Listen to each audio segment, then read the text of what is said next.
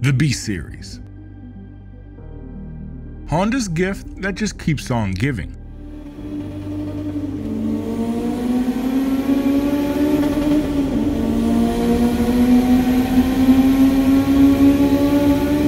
While engines from the established car manufacturers shared some of its excellent traits, Honda always had a trick up its sleeve, and it was called VTEC.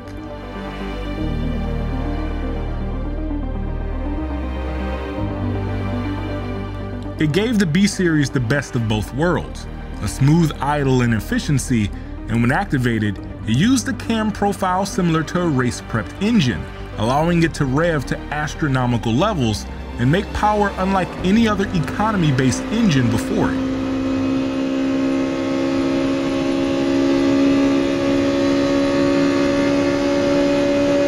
And best of all, it was the everyman's engine. Anybody could afford it.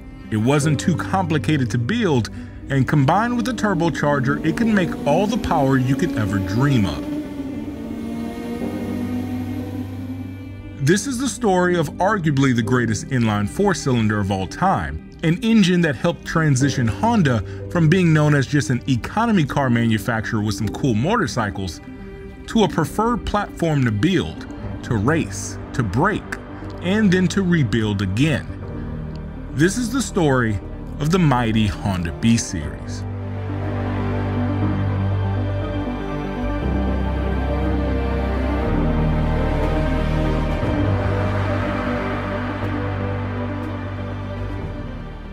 "100 horsepower per liter. For a naturally aspirated engine, that is the measuring stick to consider an engine regardless of configuration and displacement as a true performer. By today's standards, this number and beyond is fairly commonplace amongst exotics and even Ford Mustangs like the GT350. But in the late 80s, to achieve such power density meant you had to prioritize ungodly revolutions over rationality.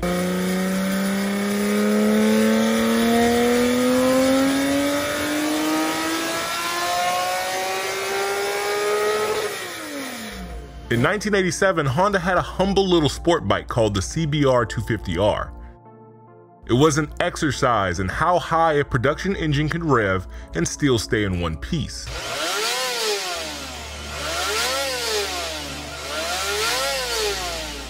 With its 250cc dual overhead cam inline four-cylinder engine that used a gear-driven valve train, it could rev to a red line of 17,000 RPM from the factory.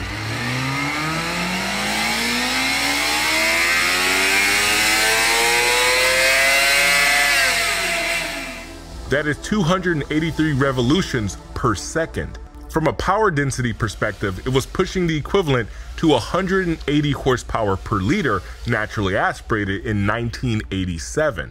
A true marvel of Japanese engineering for the time, especially for what many would consider an entry-level sport bike. That high RPM mantra was prevalent in their sport bikes, but not in their passenger cars. That was until the engineer Ikuo Kajitani, working for Honda's Tochigi Research and Development Center, proposed the idea of making 100 horsepower per liter engines available across Honda's passenger car lineup. And to achieve this, a project was proposed to look into variable valve timing as a way to solve a century-old problem of internal combustion engines only being correct in one area. The size of the valves, the camshaft duration and lift, intake port design and length all come together in harmony at one point in the RPM range, where peak torque is made, which is also where the engine is its most volumetrically efficient. Kajitani's idea was to make the engine efficient in two spots, by changing the camshaft profile on demand to create low RPM and high RPM efficiency zones, therefore giving it a broader range that was not possible with a single camshaft profile. The mechanism to actuate the switching of camshaft profiles proposed by Kajitani used a set of 3 cam lobes and rocker arms, 2 for efficiency and 1 with a race profile cam lobe. At low engine speeds, the 2 outer cams were used to open and close the valves, with the center cam inactive. However, as RPMs increased, the engine computer signaled the spool valve to direct oil pressure to activate a pin. This forced the 2 outer arms to act upon the center arm, which used a racing cam profile optimized for high-end horsepower. It was absolutely genius, and it was no easy task to engineer.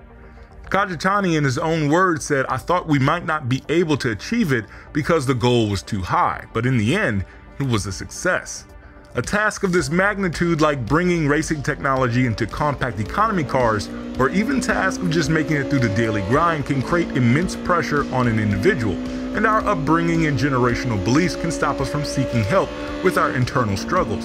Mental health isn't discussed in every home, and sometimes you are just told to just get over it or just bottle it up. Well, you don't have to, thanks to our sponsor, BetterHelp. Therapists listen, they ask questions, and they help you see things from a different viewpoint, which can make a world of difference for your mental health. If you think you can benefit from speaking with a licensed therapist, click the link in the description and go to betterhelp.com/337speed to match with a therapist, and using my link also gets you 10% off your first month of therapy. You don't have to do this alone, and regardless of our upbringing, we can all use a little bit of therapy.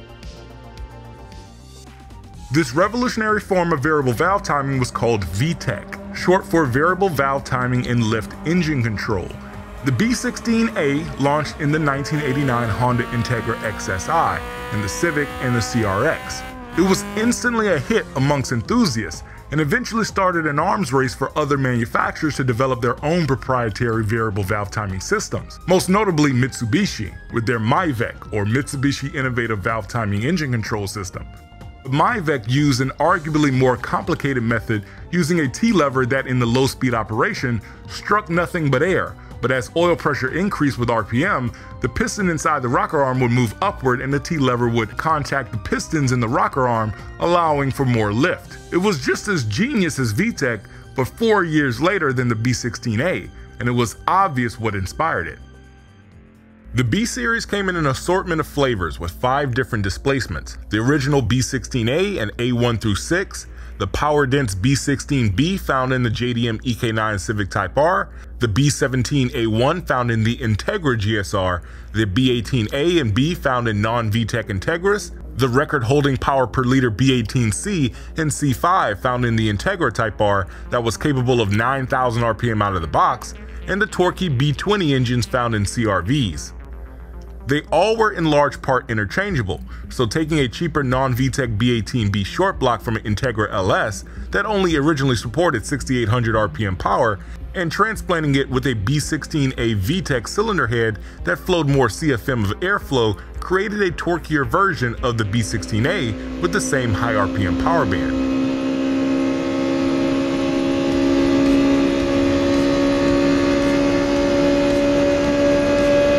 Quickly, the B series would become one of the most revered engines to modify.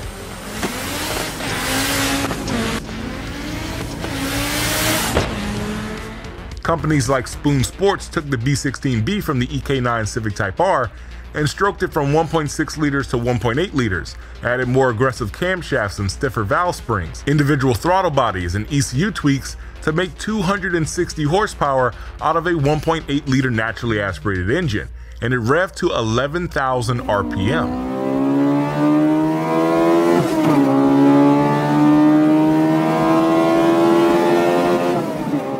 The B series was a powerhouse when turbocharging was applied.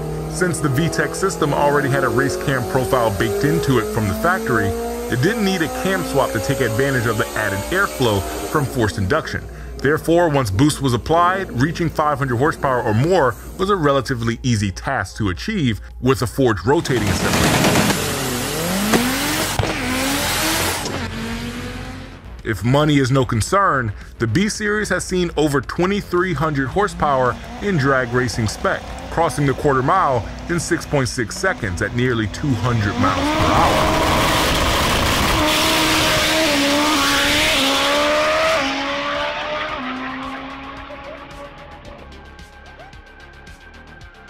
The B series began to be phased out in the early 2000s for Honda's new K architecture. The K series didn't use a distributor, rather coil-on-plug ignition, a timing chain versus a timing belt, and VTEC was upgraded to iVTEC that advanced the intake cam timing at the low to mid-range to fortified torque, rather than top-end power. The K-Series also was just like the B-Series in the sense of Frankenstein builds. So a K24A2 short block from an Acura TSX with a K20A2 cylinder head from an RSX Type S is a budget-friendly option that, when boost is applied, can make 550 to 600 horsepower fairly easily, much easier than the B-Series before it.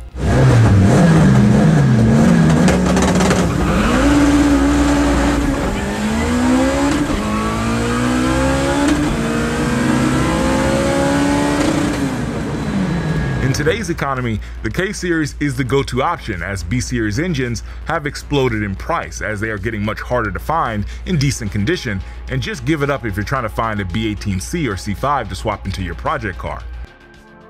While the B-Series was here for a good time and not a long time, it pushed the envelope of what was achievable with such little displacement.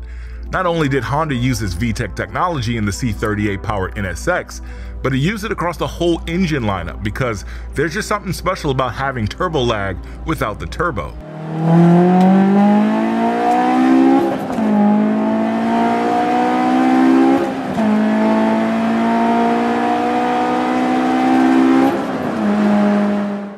All jokes aside, the commercial and aftermarket success of the B-Series engine pushed the industry as a whole to make variable valve timing and lift a necessity to be competitive.